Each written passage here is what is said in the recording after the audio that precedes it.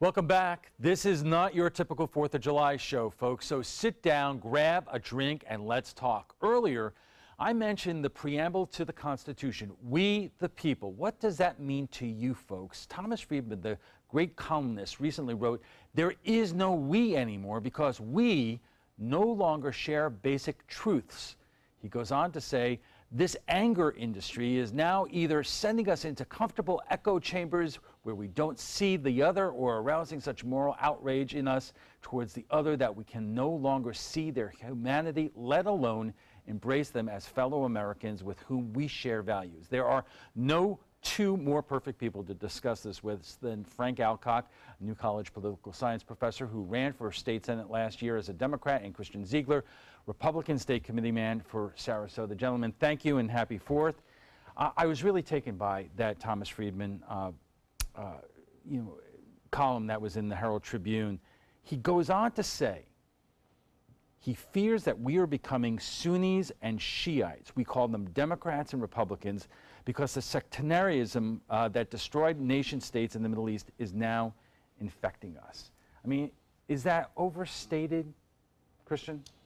Yeah, I think the narrative, I mean, my personal belief is the biggest problem that goes back to this is you have a 24/7 news cycle, you have social media. It's not all on the media, it's also social media and people being able to always want to talk about issues. So it's very polarizing out there. I think this is a perfect example. I mean, here you have Friedman, in here comparing us to Sunnis and Shiites, and they're setting the narrative and they're creating that to where it is highly polarizing. It's a highly polarizing topic to start with, and that's what we're responding on. He goes on to say, when a liberal comedian poses with a mock severed head of Donald Trump, when the president's own son, Eric Trump, says his father's Democratic opponents, to me, they're not even people, you know that we're heading to a dark place. So it's not just the media, it is the people who are involved in the process. I think there's three parts to this vicious cycle. The media is one part of it. I think another part of it, it's just the information age and what's happened technologically over the last couple of generations that has allowed certain things to happen in the media. And there are political strategies that work for getting elected that take advantage, and these things all feed one another. And I think, at the political level, it's as bad as Friedman makes out. But yet, I think we can take a cross-section of Americans with very different political views, put them, in a camp for a week. If they're not talking about politics, you get to see that we have a lot of values in common. We care about our country, our communities, our families, and so it's corrosive right now. But I think it's misleading. We're being duped into thinking that we have more differences than we actually do. And I think Frank's right with a lot of that analysis right there. And you look at, again, when you go back to the media and the way the information is, as you're talking about, it's not just the media and reporters and CNN or whatever. It's the fact that everyone's doing stuff to get sound bites. And you have like Kathy Griffin, when she did the severed head, right before she did it, she said, oh man, this is going to get so much attention, it's going to ruin my career. She was obviously doing it to get attention because that's what people want to cover. They love the, sex, violence, coverage. That's what gets news, that's what gets spread on social media. And that's what they're trying to fill. So whether it's elected officials, candidates, celebrities, they're all trying to get those sound clips. I mean, was that what Eric Trump was trying to do when he said, to me, Democrats are not even people? Well, when he said that, actually the rest of the sentence, I think, was that they're vicious against my father. So it was kind of part of a sentence there.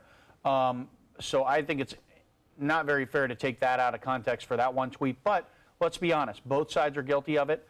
And people get frustrated when their lives and their future of their country is at stake. I do sometimes as well. And, I have two young girls. I have a 3-year-old. I have a 1-year-old. I care about the country that I'm going to be leaving them. So, yes, of course I get heated. But I try not to personally. I try not to get it personal, and I try to respect the other side. And it's a debate about ideas, not personalities. Frank, every day every week we do our Friday political show, and I go back and I look at the viewer comments, and they're almost predictable, and it's very disheartening. It is disheartening in terms of the language that some people use about the president. It's disheartening with the language and what people say about the last president. Now, I mean, these are the viewers who are watching this show right now. I agree. Often it's the people that are have the most extreme political views that are most heated. They're the ones that are watching these shows and sending in the comments. It's very corrosive, it's very disturbing, and it's a cycle that reinforces itself. It's very troubling, and we continue, because at the end of each cycle, somebody's getting elected, and right now it's the people that are, really playing into this politics of destruction and demonization that tend to be winning. However, it's just not very good for running the country. So we're set up right now, I think we're moving in a direction where these election cycles continue to roll on, but we're not solving our country's problems. All right, we are just getting started, and we will pick up the discussion right after we check on the weather. Welcome back. It is Independence Day, a chance for us to come together as Americans, which has not been the easiest thing to do in these divisive times. Tonight we are discussing the things that unite us and those things that divide us. And our guests are joining us right now are Frank Alcock, the professor of political science at New College of Florida and former Democratic candidate for the Florida Senate, and Christian Ziegler, Republican state committee man for Sarasota. I don't know who it was who said this on one of the morning shows recently, but they said even prior to the election of Donald Trump, it almost does not seem that it's possible to manage this government with everything that's going on in Washington in terms of zero-sum games. If you win, I lose. I'm not going to do anything to help you, even if you have a good idea. It's always been like that, running our entire country throughout the history of the country. I mean, remember back in the day, they were having duels. They were literally going outside and they were shooting at each other. I think, again, the difference is right now, everything gets covered. 24/7, they have to fill the sound bites, they have to have some kind of discussion, so they're moving policy by policy, issue by issue, scandal by scandal. Everything's on TV and everything's being debated. So we have access to more information, which is great, but it also highlights some of the dysfunctionalities within our government. Frank, I recently saw an interview with the former FBI, not FBI director, CIA director, Michael Hayden, who said that, during the Balkan crisis, he had a chance to be there and observe really what is the thin nature between the breakdown of civilization itself, where we have not had a civil war in over 100 years, and although we have things like the civil rights movement and the Vietnam protests and those kinds of things that do sometimes produce violence, to him, where we are right now, it is easier for him to manage the breakdown of society because of the language what they're using in the heated rhetoric. At political events, in political spheres, it's as ugly as I've ever seen it. I am concerned. Some people are taking this a little bit too far, far too far, but I don't think we're there yet. There is still a large segment of society, including myself, that likes to tune out of politics sometimes. And so whether it be playing in softball leagues or doing a lot of other things that I do on a day-to-day basis when I'm not wearing my political hat, I am interacting, again, with a diverse selection of our society, many of which have very different political views, and I don't care, and they don't care, and we're having a good time. And so you're seeing people as they are, far more than just the political identity that they have. And I think that's around just the country still. It's interesting that you mentioned the Balkans. Actually, my father lives over there. My whole father's side lives in former Yugoslavia and Serbia. I was there right before the Civil War broke out. I actually had to leave a little early because of it. I used to live over there when I was a child. They have some deep-rooted you want to talk about polarization and hate, they have it deep-rooted there. When you look at America, again, I think it's something that the news media plays out, but as Frank kind of alluded to, the majority of the people, they care about having a job, getting a paycheck, they care about their families, being able to put food on the table, and that's what the majority of America really cares about. Now, mainstream media and social media and all that, they follow all the sexy topics, but it doesn't really go into the core fact, and that's why Donald Trump won, is he spoke to those people, and those are the core group of Americans. So I'm not worried about a civil war or anything, because that's what those people care about. It's a 4th of July. I am one of the biggest baseball fans on the planet, and if you go to a baseball game, you certainly have a diverse group of folks there. Once in a while, you'll see somebody wearing a political shirt, but by and large, people are still there to take their families out, watch the ball game, and so I don't think this divisiveness has penetrated throughout everything that we do as a society, but it is polarized and paralyzed our political institutions, and that to me is very troubling. I agree with you. I love baseball. I love watching it. I love watching my kid play it, and I love the fact that I'm sitting around in a stadium where with people who are Republicans and Democrats and independents, every shade of every political persuasion, but you're there for the love of the game, and it is Americana at its most basic roots. But then again, you get things like, and I don't want to, this is not a gun control show, but the NRA just put out a controversial new ad where it talks about our president and their president, and it is so divisive. It's being roundly criticized by many members of the NRA and gun owners as going too far away from the debate over guns and into political extremism, and that is also part of our, our national blood flow at this point. Yeah, but if you watch the ad, it's about protecting your individual rights in our Constitution. Yeah, I watched the whole thing multiple times. And what you don't mention is you want to talk about like government being obstructed and the inability to govern and what's going on with our country. This indivisible movement, you look at the indivisible, they put out and it's very effective, an entire document, a packet, how to obstruct, how to prevent governing from happening, because Republicans are in control, and that's the whole movement. So, an NRA ad or a complete movement of this indivisible movement, that's their goal is to obstruct, and it's very polarizing when you go to their events. You see, it can go quickly, look at what one side's doing, and then look the other side, look at what you do. Well, no, we were talking about the NRA. I mean, I think some of the things that we need to be doing, getting back to respecting people as people and trying not to disrespect people, their values, or some of their priorities. We can have, vehement disagreements over policy, but it's really important to start off with at least some common ground in terms of what reality is. And we're losing that too right now. Is what essentially Thomas Friedman was writing about there. If you cannot agree that the sky is blue, and you cannot agree on basic facts, yes, then what chance is there for either side to agree on a common solution to the very real problems that we have?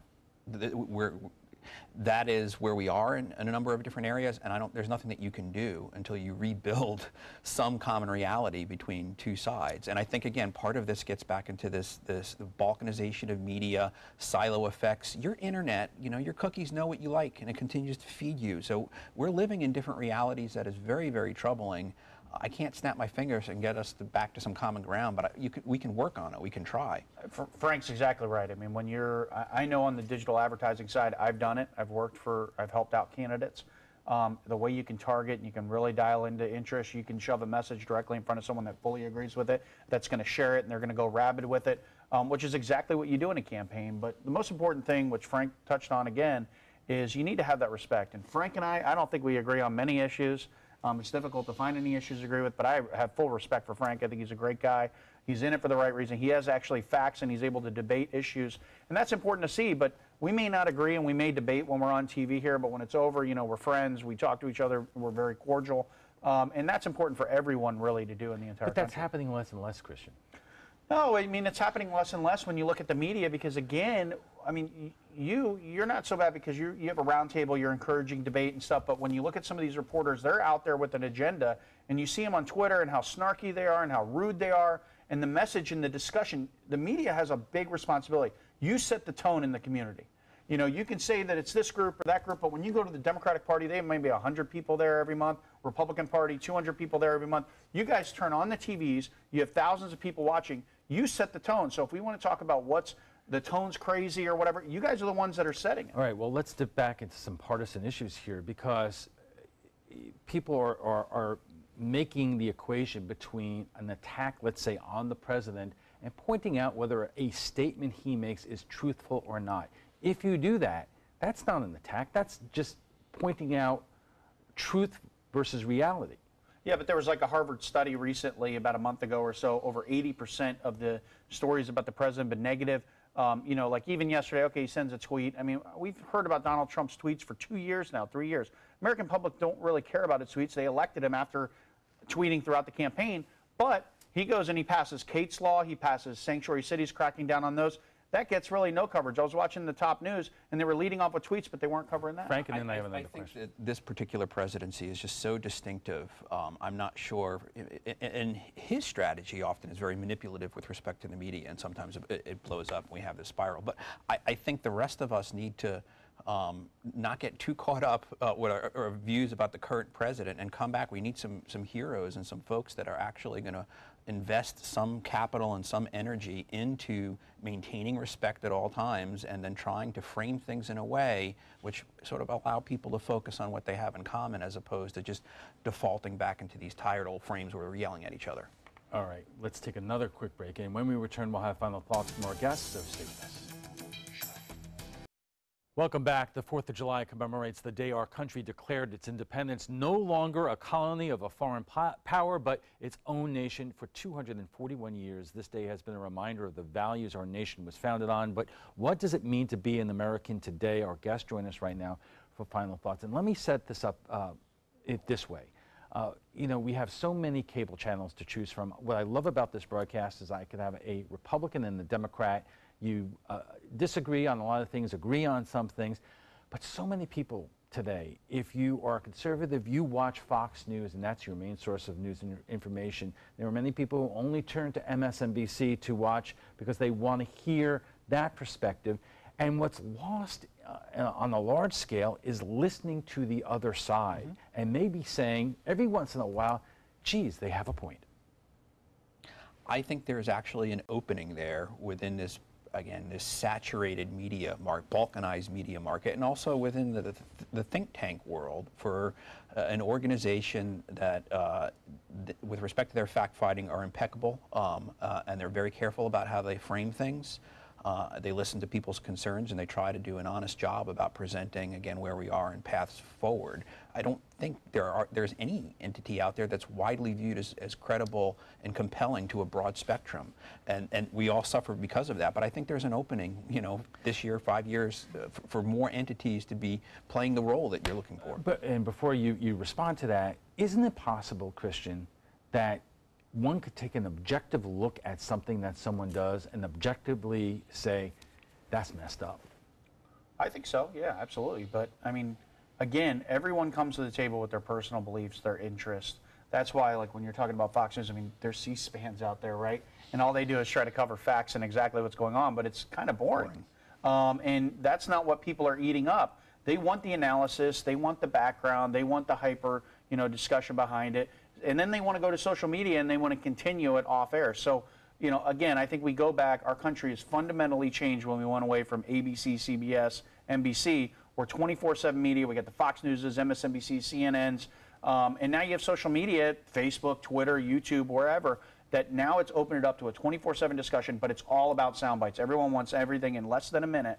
And you can't really describe issues and dive into detail in less than a minute on these important issues. Well, I don't know if we solved anything tonight, but it was a good conversation, and I appreciate both of you being here.